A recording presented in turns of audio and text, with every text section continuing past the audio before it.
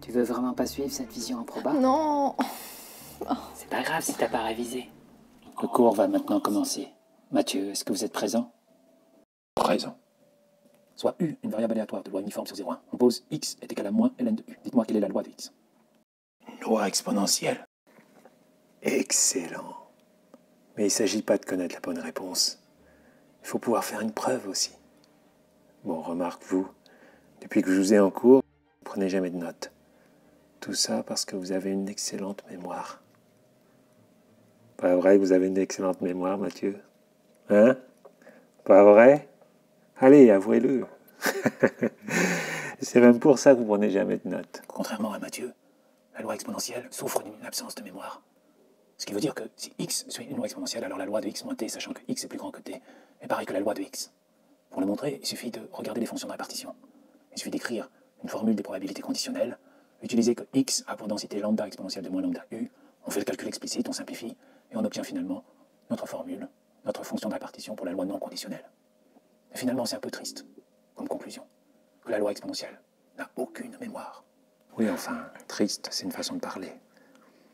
Pas trop d'implication émotionnelle dans les exercices mathématiques, Mathieu. C'est pour vous que je dis ça. Dans votre dernier devoir de maison, regardez ce que j'ai trouvé. Des photos de vacances. Oui, des photos de vacances. Je ne sais pas quoi vous dire. Vous prenez trop les choses à cœur. Les mathématiques sont une abstraction. Tiens. Mais qui je vois là? Coucou. Voilà, c'est ça de faire trop de visio. Finalement, on n'arrive plus à distinguer le travail de la vie de famille. Au revoir. Tu veux bien prendre 5 minutes? Pour revenir à l'exercice de départ, levez la main ceux qui ont une idée de la preuve. Oui, Mathieu? Alors, si U est une variable aléatoire de loi uniforme sur 0,1, on pose x est égal à moins ln de u. Il nous suffit en fait de regarder la fonction de répartition de x, de montrer que c'est la probabilité pour que u soit supérieure à exponentielle de moins t. Comme on connaît tout sur u, on peut montrer que c'est la fonction de répartition d'une loi exponentielle prise en t. C'est vraiment excellent. Magnifique. Recueillons-nous devant une preuve aussi belle. Vous savez, vous êtes un poète.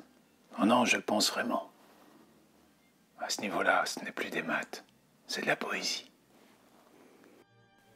Vous avez une façon de mettre en lien des objets différents en vous adressant directement à l'imaginaire, comme le font les grands poètes. Tout cela me laisse sans voix.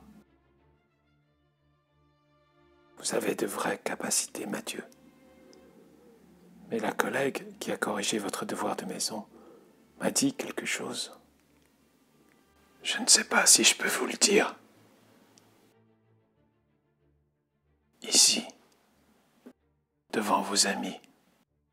Est-ce que je le dis, Mathieu?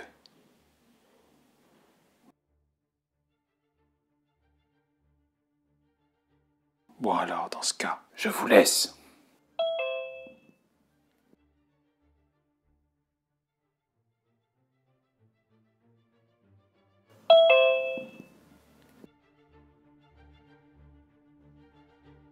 Bonjour Mathieu.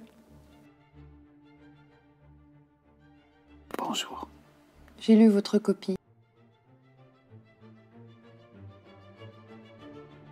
Elle ressemblait en tout point à la copie qu'a rédigée Alexandre. Vous avez copié, Mathieu. Je suis vraiment très déçue d'apprendre ça. Vous étiez promis un si bel avenir. Tout ça partit en fumée pour un simple devoir de maison.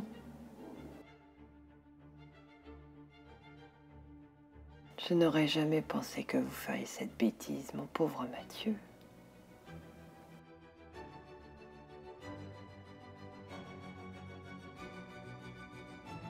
C'est vraiment très dur. Ça me fait de la peine aussi.